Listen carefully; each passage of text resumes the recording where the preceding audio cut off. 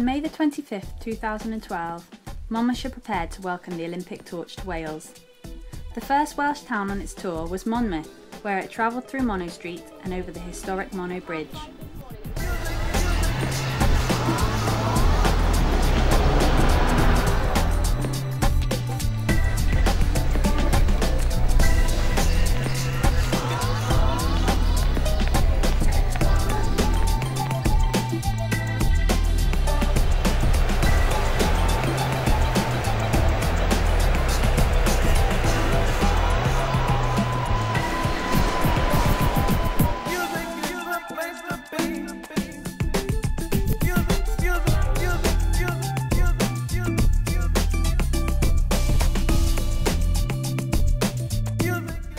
Thousands of local people came out in Monmouth, the world's first Wikipedia town, to see and cheer on the torch, and the sun shone, building up to a wonderful atmosphere. Local schools brought children and young people along and celebrated the day by wearing Olympic flame hats.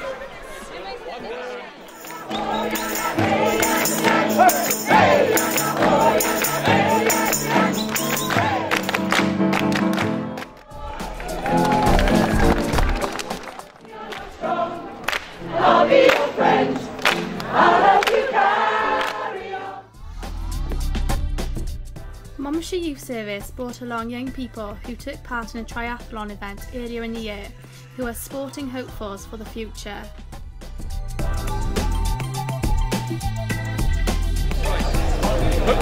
So Monmouth is a good place to be if you want to be in the Olympics in 2020. Yeah.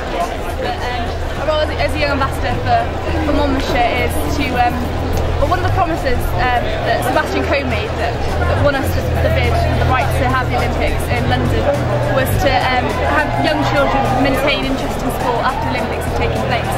And I think that's one of our roles, is like maybe make them try new sports and things, and also the cultural aspect of the Olympics, and obviously the Olympic values, which is really important as well.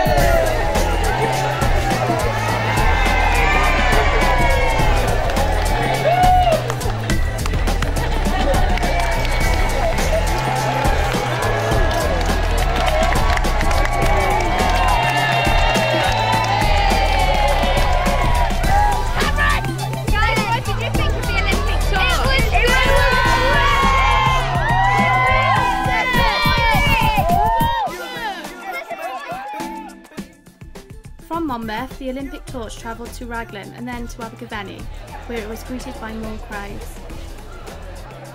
These are some of the reactions from young people there.